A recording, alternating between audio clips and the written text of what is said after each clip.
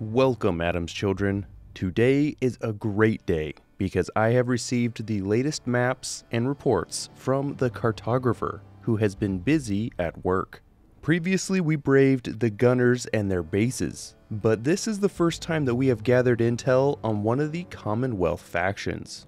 While the Cartographer was recovering from his journeys, I took the liberty to do a little upgrade, and now he is at least 100% more pious than before.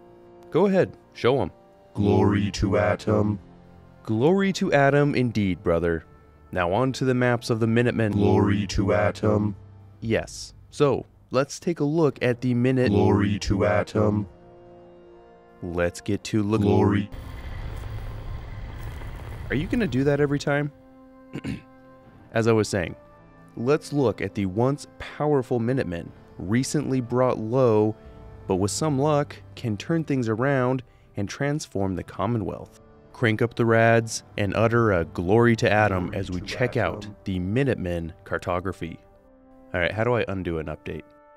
Usually the first map that I show is the current state of the group of interest, in this case the Minutemen, but as of the beginning of the game in 2287, well, the Minutemen map looks like this. Yeah, nothing. They have no real holdings and only get this honorary circle because the last Minutemen in the Commonwealth are holed up in Concord, fighting a bunch of raiders for their lives. However, the Minutemen are different from any other group in the game. Their organization is intrinsically tied to settlements and settlers. Without the cooperation of settlements and a goal of common defense against raiders, super mutants, gunners, and other groups that will bend settlers to their will, they are nothing. So we will be looking at a lot of settlements and focusing in particular on the settlements that ally themselves with the Minutemen. So in that light, let's take a look at the state of settlements at the beginning of the game in 2287. I had to make a working definition for what is a settlement and what is not. Although it seems pretty easy to simply define what a settlement is, there are enough edge cases to make things a little messy. I defined a settlement as a location with 2 or more individuals, with a workbench, and the potential for expansion and self-sustainability. An exception is made for the largest settlements that don't have a workbench. I think it's pretty obvious that a place like Good Neighbor is indeed a settlement, although we can't access a workbench there. It is interesting to note that there is an entire western portion of the map that is completely devoid of settlements. The empty southwest corner makes sense because that is the glowing sea, and no one but Adam's holy people can survive down there. But there is a whole stretch of land without any settlements. South of Boston also has a large area devoid of any settlements, although we will see soon that that was not always the case. Next, I want to look at the population distribution with this map here. I counted the number of NPCs in a given location, but your numbers may vary a bit game to game, so don't think that these numbers are absolute. Rather than focusing on the exact number of people in a given location, we should look at how they compare relative to each other. As expected, downtown Boston has the most populated settlements, with the settlements of Bunker Hill, Good Neighbor, Diamond City, and Vault 81, yes, I am classifying Vault 81 as a settlement, containing more people than the rest of the Wasteland settlements combined.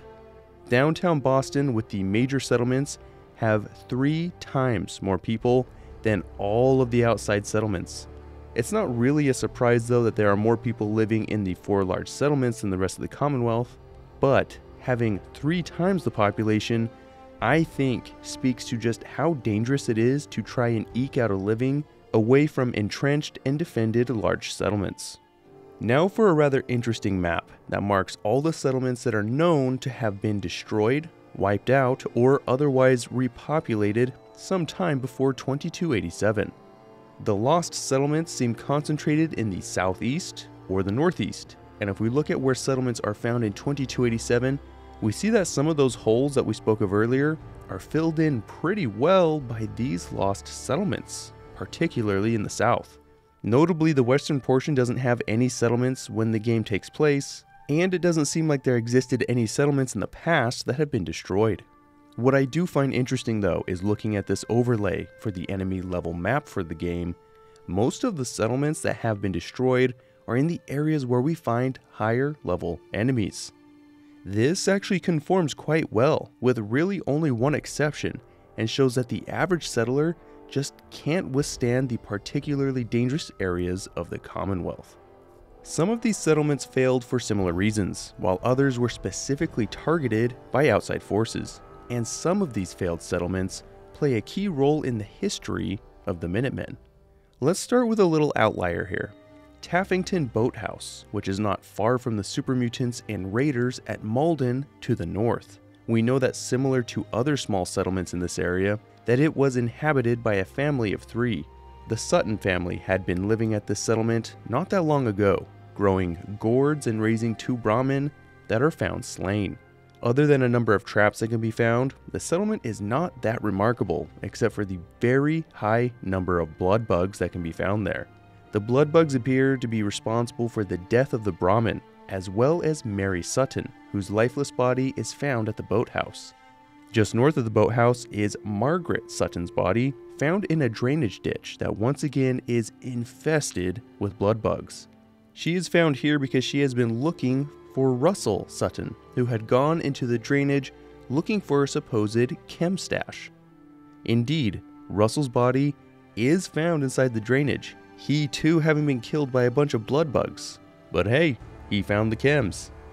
It seems the search for the stash stirred up a group of blood bugs living in the drainage that killed Russell, also killed Margaret when she got worried about Russell and went looking for him, and then they started to spread as far out as the boathouse, where they attacked and killed Mary and the Brahmin. North of the boathouse is Outpost Zamonja, a settlement that is centered around an old radio broadcast tower. Not much is known of the original settlers, other than that this settlement is rather well developed, but they have since been killed or driven off by the raiders, led by their power-armored leader, Boomer.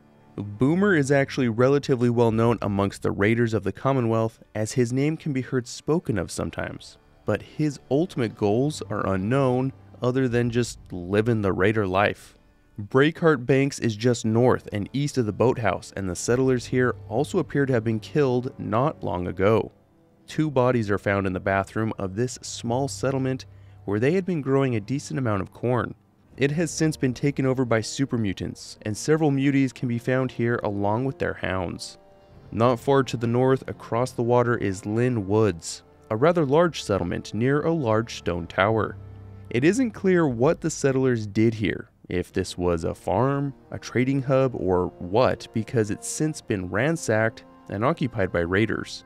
A bonfire burning a bunch of items is found in the middle, and no sign of settlers can be found, so it's not entirely clear how long ago this was a functioning settlement. But the Vault Dweller Survival Guide states that the raiders had recently taken the settlement, which may explain why they are so underprepared for the death claws that come and attack the settlement if the breaker at the top of the tower is thrown and sounds an alarm.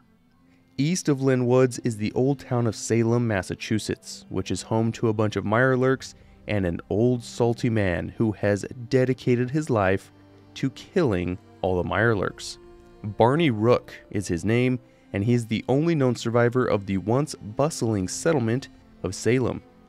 Only a few years ago, Salem was a very prosperous town, and the abandoned storefronts in the middle of the city shows that they were much larger than any other settlement that can or could be found in this part of the Commonwealth. However, they did not adequately prepare their defenses, even though Barney Rook himself insisted that he better train their local militia. Like an Egyptian plague, mirelurks emerged from the sea and overran the town, killing and driving off everyone but Barney in the process. I find it interesting that Barney mentions the Salem militia, and it leaves us to wonder if this militia was one of the many that made up the Minutemen. Much farther south, just outside the city, is the old area of Fairline Hill Estates that once again used to be a settlement. The fate of this settlement is kind of mysterious, but it happened so recently and so suddenly that many companions will comment when moving through the area, saying that the last time they were here, there were a bunch of people. All that is left are some dead Brahmin that are being munched on by 2 Yao Guai, although we're not sure if the Yao Guai are the ones that killed the Brahmin. We see a bunch of empty crafting stations, and one of the houses has something rather puzzling. It is chained closed, and if you work your way up some debris through a hole in the wall on the upper floor, we find an old skeleton and a locked room that is full of feral ghouls. We are left to wonder if the ghouls were somehow lured into this room and trapped inside the house, which would justify the fortified entrances, or whether these ghouls are some of the settlers that locked themselves away from danger and inadvertently ghoulified themselves and got stuck in this fortified home. Regardless, this is a decent-sized settlement that was completely wiped off the map only recently. Just east on the coast was once the bustling settlement of University Point. This may be the largest of all the destroyed settlements, but rather than being the unfortunate recipients of random wasteland violence, they met their demise at the hands of the Institute. This was a very successful settlement. You can still see storefronts, several crafting stations, signs that welcome traders, and a large pen for Brahmin. But the only things left are synths that are still combing over the ruins. This all started when a young woman named Jacqueline Spencer found pre-war research about nuclear reactor efficiency, and the Institute found out through their intelligence network. The Institute showed up in force, and when the settlement refused to cooperate, they responded with violence, and it does not appear as if anyone was spared. According to the companion Deacon, University Point may have also been called Mass State, or maybe this Mass State was a larger group of settlements that included University Point, and it was at one point in time key to winning an old battle called the Battle of Charles River. Since Dean is the source of this information, and we never see the name Mass State anywhere else, this information is questionable. University Point seemed to trade quite a bit in razor grain, which can still be found at the settlement ruins, and this place was destroyed sometime at the end of 2285. The only island settlement in the entire Commonwealth is Spectacle Island, that also covers the largest area of any settlement. We don't know when it was first settled, but the settlers used a number of buildings and rotting ships, rigging up a one-of-a-kind system that can repel mirelurks. This speaker system broadcasts a certain frequency that drives off mirelurks and allowed the settlers to have full control of the island. They planted a variety of crops and exploited all the wreckage found on the island, at least for a time. At some point, the mirelurk repelling system went offline and the mirelurks streamed back in, killing everyone that once called the island their home. This all seems to have happened recently. 6 settlers can be found dead, but how did their system fail? The sole survivor can get the system back up and running with a little effort, so it didn't just break down. Well, amongst the dead is the body of a raider, not far from several dead settlers. It would seem that a raider group attacked the settlement and in the process knocked out the anti-mirelurk system, and amongst all the confusion, the mirelurks descended. That leaves us with only 2 other settlements, both of which are very important to the story of the Minutemen. The castle was once the headquarters of the Minutemen at the height of their influence in the Commonwealth. It was here that they tried to forge a new government, the Commonwealth Provincial Government, until those efforts were halted by the Institute, who sent a synth to massacre all the leaders who were trying to hash out a deal. This prevented a unified government from being formed under the influence of the Minutemen, sometime between 2229 and 2240. This seems to be the first big blow to the Minutemen, and the worst was yet to come. In 2240, so almost 50 years before the game starts, the Minutemen would lose their headquarters, the castle, to a mirelurk queen and an army of mirelurks that rose out of the water, destroyed one of the walls, caved in other parts of the castle, killed many of the Minutemen leaders, and scattered the survivors. The castle would go on to remain uninhabited by all but the mirelurks, And this would be an unrecoverable blow to the Minutemen that would cause them to decline in power and influence through the years. The last destroyed settlement that sets the stage for the state of the Minutemen in 2287 is Quincy, south of Boston. This once bustling community still has all the markings of a large, successful settlement and appears to have been the biggest in the region, with many stores, trading stalls, and crafting stations.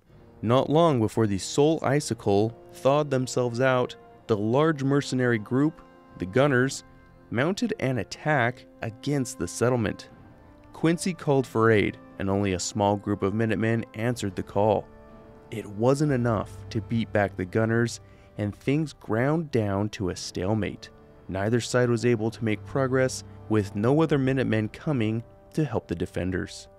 After a Minutemen leader, Clint, defected and took advantage of the elevated highway, the defenders could no longer hold their positions, and they began to scatter. Some were captured, and a small group escaped and headed north, losing men along the way as they were pursued. This would be known as the Quincy Massacre, and is one of the most recent events to happen, with that small band of survivors ending up in Concord. They were Preston Garvey and company, and they would have met their demise at the hands of the raiders if the sole survivor didn't come and save them. Quincy would be the near-fatal blow to the Minutemen, a once large organization that spanned the Commonwealth, defended Diamond City from a super mutant attack, and nobly tried to unify the Commonwealth, but suffered blow after blow until they were just a memory and one super annoying quest giver. We don't know for sure how many of the destroyed settlements were actually allied with the Minutemen, with the exception of the Castle and Quincy, although there is a pretty good chance that they were or had been allied with the Minutemen at one point. So back to this riveting map that shows the only location where Minutemen can be found at the start of the game in 2287. Should the sole survivor decide to save and aid the Minutemen, it starts a chain of rebuilding. The first order of business is to find a place for the survivors to settle, which is always at Sanctuary. There is absolutely no rest for the weary though, since Preston Garvey will immediately task the sole survivor with rebuilding the Minutemen by helping surrounding settlements, and having them thereby join or rejoin the near extinct group. Alternatively, there are sites where there are no settlers that scouts have determined to be a good spot for a settlement to be established. Here are all the locations that can be cleared of hostiles and claimed for the Minutemen, marked in yellow.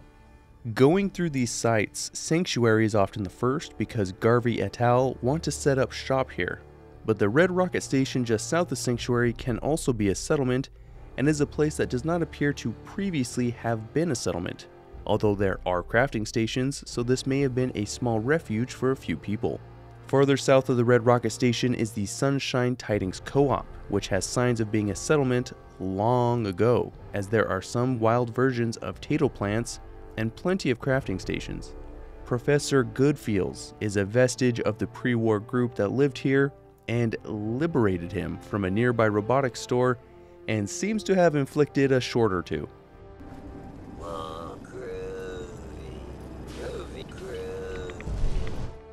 If people did live in this settlement post-war, they have not been here for a while, since there is no evidence of recent habitation. East of the co-op is another claimable settlement, the Starlight Drive-In, which does not appear to have been a settlement, but was at one time used by someone, or maybe a couple individuals, as a home, as it is littered with traps and some old beds. Outpost Zamonja to the north, that was recently lost to the raiders, can be reclaimed from them, and in the process, the notorious raider leader Boomer can be put down into the ground. The Taffington Boathouse that we spoke of earlier as well, that has become an awful blood bug infestation, is one of the few settlements that has been recently destroyed but can be reclaimed. Far east, there are 3 settlements that can be claimed for the Minutemen. One is a small house and garage inhabited by raiders and some Mirelurks known as Coastal Cottage, without really much more to this location. Seriously, this place kind of sucks. The Kingsport Lighthouse is a unique location that is currently occupied by Children of Adam, and one must kill all the Children of Adam to claim it for the Minutemen. The lighthouse is used as a beacon to lead other children of Atom to the crater just to the north that has the irradiated wreckage of an airplane. And they power this beacon with green energy. Literally, it's a glowing ghoul that's just chilling at the top, being used as the beacon. South of the Kingsport Lighthouse is an old mansion known as the Croup Manor that is absolutely infested with ghouls. They are not here because the area is super irradiated. They have been attracted to this location because the family that used to live here, the Croups, ghoulified after the Great War, and all but one of them went feral. Theodore Croup, the only one to retain his mental faculties, kept his family sequestered away in the basement where he hoped he could protect them and teach them how to act human again. Theodore has the patience of a saint since he did this for almost 2 centuries until he finally snapped and killed his feral aunt after she refused to listen to his commands. I mean, can you blame him? The ferals turned on him and killed him, and his body can be found in the basement to this day. One settlement run by raiders is known as Hangman's Alley, and for some reason is another place that the Minutemen figure would make a good settlement, although there isn't much space to build or farm, but I guess it is kind of close to Diamond City. Spectacle Island can be reclaimed by reactivating the anti-Mirelurk system, and someone should really copy that technology and bring it to the castle or to Salem, which are both overrun with Mirelurks.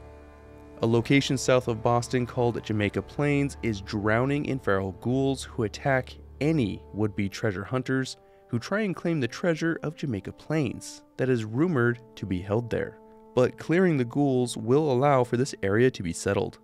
Lastly, a swampy pre-war construction site known as the Murkwater Construction Site can be claimed by killing a Mirelurk queen. But this spot is just super swampy, with little to no scrap and a smack dab in between the Gunners' headquarters and the Gunners in Quincy, where there's still a bunch of bloodthirsty Gunners, so this location is pretty suspect. It is worth noting that 6 former settlements cannot be resettled: Lynn Woods, Breakheart Banks, Salem, University Point, Fairline Hill Estates, and Quincy, and there is never a good reason given as to why. Perhaps these places are just deemed too dangerous for long-term settlement, but really your guess is as good as mine. So with all these possibilities, the Minutemen start to expand by claiming areas and turning them into settlements, or by aiding existing settlements and allying with the settlers.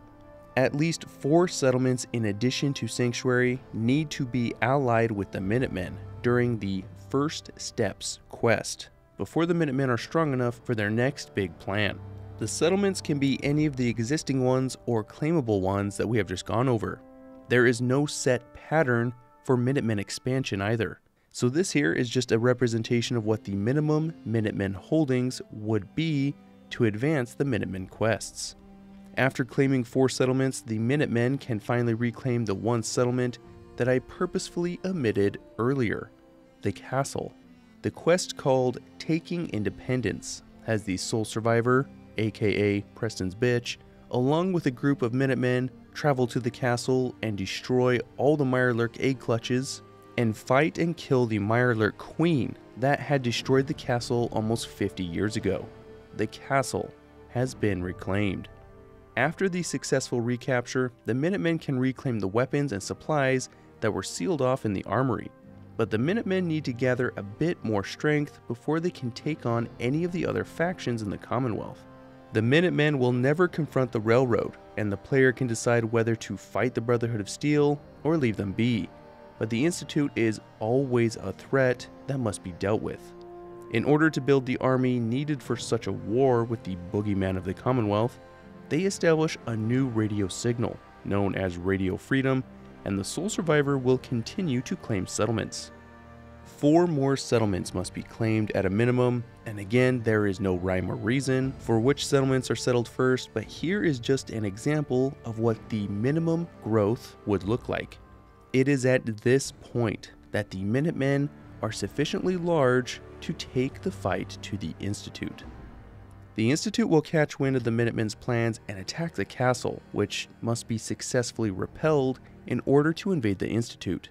Infiltrating through a mostly forgotten entrance through an old water cooling system, the sole survivor and an infiltration team fight their way to the Institute's relay where they can beam in reinforcements and detonate the Institute's new nuclear reactor.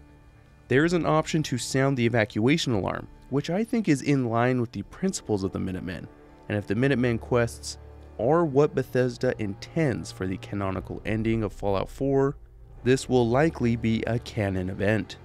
The Institute is destroyed, and the story of Fallout 4 is largely over. But if there are any unsettled areas or settlements that are not allied with the Minutemen, quests will continue to be given until every single one of these areas are part of the Minutemen. This is their manifest destiny. Interestingly, should the evacuation alarm be thrown during the invasion of the Institute, there is a chance to see a group of Institute refugees asking for help finding a new place to settle, and the sole survivor has to travel to an unclaimed settlement and clear it of hostiles for the refugees. Finally, this is the extent of the Minutemen growth once every possible settlement has allied with the Minutemen, with the exception of the settlement at the Boston airport, since that is under Brotherhood control. It is hard to say what may be canon in regards to the Brotherhood and Minutemen relationship, but Preston does express that he thinks a confrontation with the Brotherhood is inevitable, so maybe that is foreshadowing. Should the Brotherhood's presence in the Commonwealth be destroyed, that would add one more settlement that can be claimed for the Minutemen cause. Notably, 3 of the 4 largest settlements in downtown Boston area are not shown here on the map because, well, we don't actually know what their relationship would be like with the Minutemen. Vault 81, Diamond City, and Good Neighbor are all sufficiently large enough to not rely on a mutual defense network of settlements to ensure their own safety. However, if the Minutemen effectively control all of these areas and show that they are a force to be reckoned with by taking out the Institute and potentially the Brotherhood of Steel, maybe the large settlements would have no choice but to ally themselves in some shape or form. Bunker Hill is different though because it has a workshop that can be claimed by the sole survivor, and therefore I think can be considered within the constellation of settlements that collectively make up the Minutemen. This is achieved by helping out this trading hub by killing the raider boss known as Judge Zeller, who was being paid off by Bunker Hill to leave their traders alone, but he decided that was boring and started to take hostages again. After killing Judge Zeller as a token of thanks, the sole survivor will then be given access to the settlement's workshop and will even get a cut of the earnings as a thank you. This is the biggest settlement that will overtly join the Minutemen cause, and its importance in local trade would make it vital to the continued prosperity of the Commonwealth. Every settlement that the player has control over has a default settler limit of 10 people. So the population of these settlements will grow up to 10 people, but that limit can be raised depending on the charisma level of the sole survivor. Since the sole survivor's charisma will vary playthrough to playthrough, if we just assume a maximum settler limit of 10 people in each claimed settlement, we see a huge growth outside of the main settlements of Diamond City and Good Neighbor.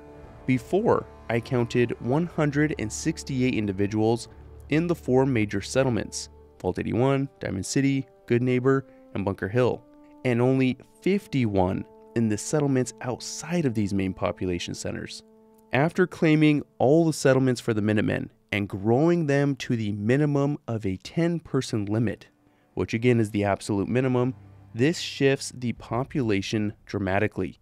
Now the settlements will have a combined population of 270 people, much larger than the 168 that once made up the bulk of the Commonwealth's population in the big locations. This is a drastic change in the population, and I think goes to show that the Commonwealth is so unstable and so unsafe that as soon as any level of safety and security can be established, people will coalesce.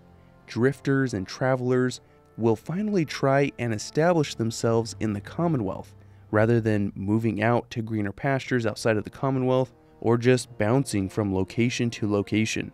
This appears to be an entirely new beginning for the Commonwealth, with the Institute destroyed and the source of the super mutants destroyed along with it, all of these settlements under the same banner. In addition to all these settlements, there are several checkpoints which will be manned by Minutemen guards. Some of these are old US military checkpoints, and others are just areas where like a vertibird crashed into the ground or something. I don't know why they chose a place like that. I didn't send them there. The Minutemen will man all these locations and defend them, and sometimes a quest will be given to the player if you approach a checkpoint, where you must help the guards defend the checkpoint from any number of enemies. It's interesting to note that these checkpoints kind of tend to cluster rather than being more evenly distributed across the Commonwealth. But occupying these checkpoints just adds to the security of the settlements, and that cluster out west could be the first step to actually establishing settlements out there. With all the settlements under their control, there are a few worth mentioning because they offer unique advantages to the Minutemen, or they stand out in some other way. The castle is obvious. It is a heavily fortified position that they can use as headquarters to lead the Minutemen, and if they want, try again to forge a government for the entire Commonwealth. The castle will continue to be a key location for the Minutemen in the years to come. Spectacle Island is a very large area that could be used for a lot of farming, and could be the first step towards a Minutemen navy, since the large settlement on the island would necessitate a dedicated system of transportation to and from the island. The Slog is one of the larger settlements with around 8 people and is unique for a few reasons. It is inhabited solely by ghouls who left Diamond City after the anti-ghoul sentiment reached fever pitch and they were kicked out. This is one of the only places in the Commonwealth that grows tar berries and would therefore have a monopoly on tar berry trade and production. The Greentop Nursery and Grey Gardens are both settlements with large greenhouses that have a serious potential to grow a lot of crops, especially Grey Garden because it is managed by a number of Mr. Handy robots that have one directive, and that is to spread the crap and maximize production. Egret Tours Marina could offer a base of operations for any travel on the Charles River that can go south into unknown territory or north into downtown Boston, which could be useful for trade or for defense. The Starlight Drive-In, Abernathy Farm, and Sanctuary all have the potential to become large settlements, which would make even more sense because this area of the Commonwealth typically has fewer high-level threats like Deathclaws, Mirelurk Queens, and the like. The Minutemen could easily become the dominant force in this part of the wasteland because of the density of large settlements and fewer threats than other areas like South Boston. Now there are 2 settlements that could be rather interesting for the Minutemen. The first is Bunker Hill, which is a very important trading hub, and the fact that the Minutemen can have a direct relationship with the settlement could lead to interesting outcomes. I could almost see Bunker Hill and the big traders growing in strength under the protection of the Minutemen and increased security and protection that they provide in the Commonwealth, to the point that it could evolve into something like the Crimson Caravan out west. This could provide very interesting friction between a growing merchant class and the rather pure intentions of the Minutemen. Covenant is a standout settlement because of the perfect pre-war aesthetic that can't be found anywhere else in the dilapidated and decaying Commonwealth. Covenant can become a settlement either by allying with the original settlers, allowing them to continue their clandestine synth detection research, or by wiping them all out and claiming the settlement for your own. I think the most interesting scenario would be if the settlement allied themselves with the Minutemen, because I do not think that alliance would be able to last for very long. Their practice of randomly imprisoning suspected synths and holding them against their will, often resulting in their death with no real results to show for their operation, would no doubt cause them to come into conflict with the Minutemen and their primary mission of mutual defense against all threats. So I think it is likely that Covenant will end up in conflict with the Minutemen at some point and end up being repopulated, since the entire original population is complicit in their operation and willing to hide it to the point of violence. It is a shame that Quincy cannot be reclaimed for the Minutemen, either as a mission for them or as a companion quest for Preston Garvey. And indeed, there are several large settlements that are not reclaimed in the game that could be useful. Quincy, University Point, Salem, and Lynn Woods are large settlements that could provide great places for reestablishing settlements. Heck, take the Mirelurk repelling technology from Spectacle Island, set one up at the castle so that a Mirelurk attack won't ever happen again, and go north with it as well, driving the Mirelurks out of Salem once and for all. So what is the future of the Minutemen? I think that controlling all the existing small settlements, creating new settlements in promising locations around the Commonwealth, and even reclaiming some previously lost settlements puts the Minutemen at the strongest position they have ever been in. Even if we assume that the Minutemen of old held as much land and influence as they do at the end of Fallout 4, there are three important things that I think put them in a better position. The first is that super mutants are no longer being created. That threat will diminish through time as super mutants die or leave the Commonwealth, meaning that the Minutemen will have one fewer threat to worry about. The second important point is that the only main factions that can oppose them, the Institute and the Brotherhood of Steel, are taken out or no longer a threat. The Institute constantly destabilized the Commonwealth and even purposefully destroyed the only chance the Commonwealth had at a unified government. This danger that lurked in the shadow, replaced people, raised settlements, and instigated widespread paranoia and distrust is no longer there to do so. The last and most important of all the differences is that all these settlements have a single leader that they have all interacted with on a personal level, the sole survivor.